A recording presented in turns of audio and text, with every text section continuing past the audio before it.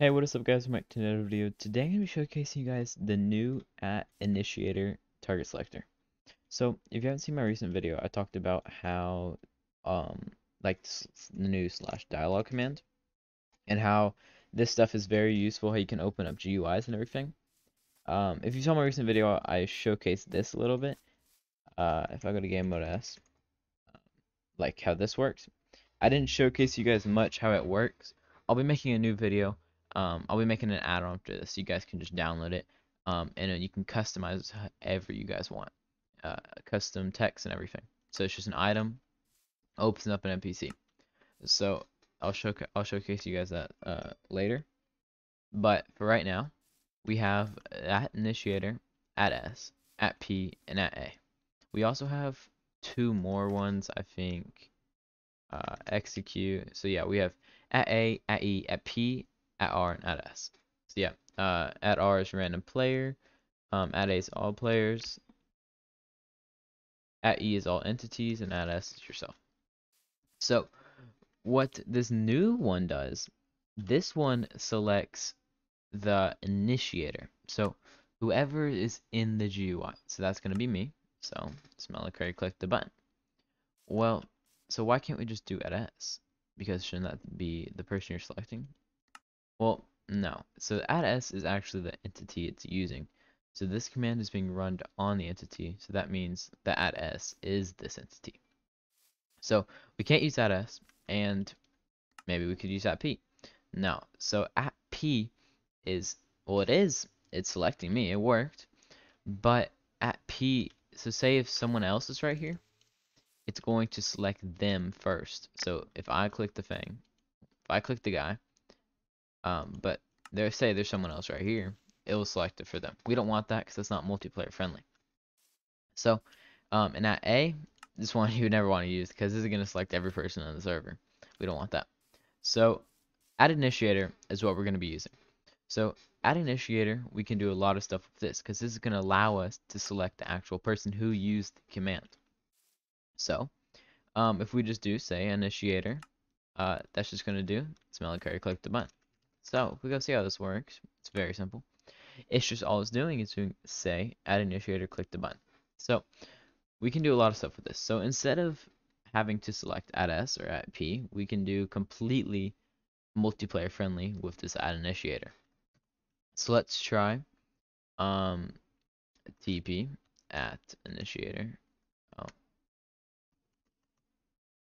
@initiator. Let's do TP @initiator 090. So this can be maybe our spawn function. So we'll keep that the same. And that's just going to be, you guys don't actually have to go into game mode S, but it just looks better, you know? So I can go say initiator, and boom, TP's me to old game mode C. Yes! Okay. Uh, where my NPCs go? I think they're over here. Yep. So that is just going to TP whoever clicked the button to the spawn. See, if we put that same command on here, actually show you guys what would happen. Not good. So if we put this on here, TP instead of initiator, we do @s, which I told you guys this will not work. So if we do this, oh, I didn't get TP'd.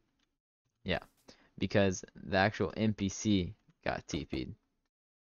So make sure you guys are using @initiator, and I'm gonna show you guys a few more cool things we can do with this. So if you guys want to learn how to do this, just make sure to stay subscribed, and I'll be posting an add-on showcasing you guys exactly how that works. Yeah. Oh, whoa, whoa, whoa, whoa, whoa. What happened?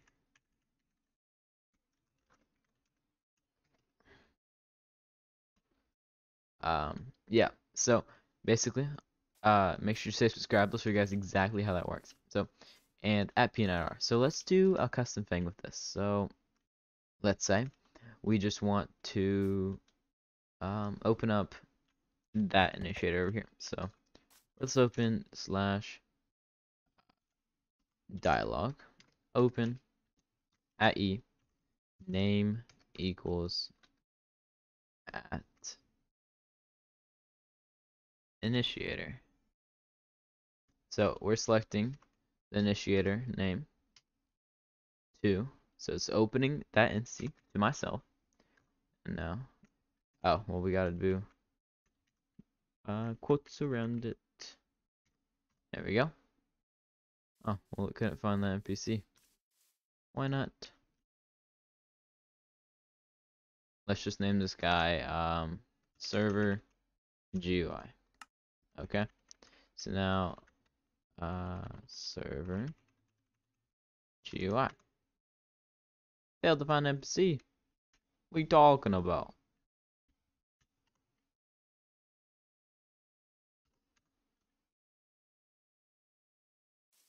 Apparently doesn't want to find this guy. So we can do type equals NPC.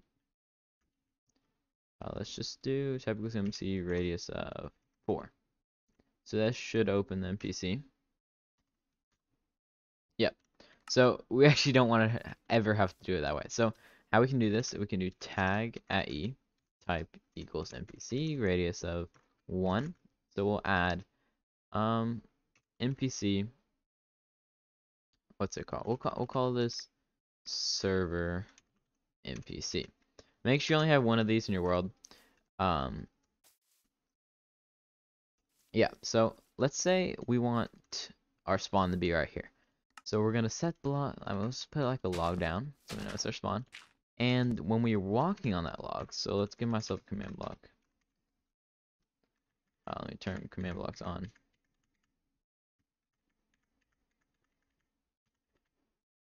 Okay, let's turn command blocks on. So we got a command block. Let's do a command with slash execute at P.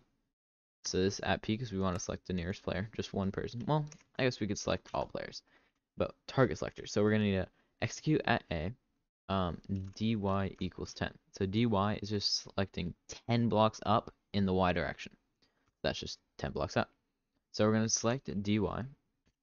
Let's execute that person, and we don't want it to not be standing. So let's make this cobblestone just to be a little bit easier. So we're gonna then detect if there's detect right below them cobblestone.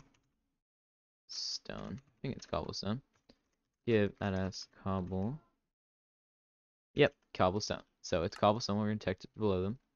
-1. So that's just selecting all different types of cobblestone. Okay, and then we'll do slash say at P. So this is just gonna be a really simple command, just making sure it works. Yep, there we go. So now we're only selecting someone if they're in the Y direction. So not if they're up here. They have to have that cobblestone right below them. Okay. So now with this, we can now open. Let's open NPC with the tag type. Let's do type equals NPC. Tag equals server GUI. Oh, what do we tag that thing as? I know we tagged that server NPC. Yep, there you go. So if we put that right there, yep, select that. So add S. So now instead of saying, we're gonna go with that. Okay, so now what's this doing?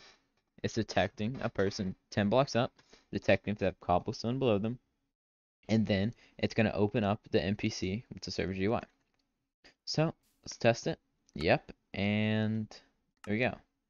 So if we click that button, it TP'd me to spawn. And I didn't even click on that NPC. So that's how you guys can do just custom NPCs when you like walk on a block. It's very, very simple. So while we're using that initiator, because it's not going to be selecting the nearest person, because say there's someone else next to this thing. We don't want that.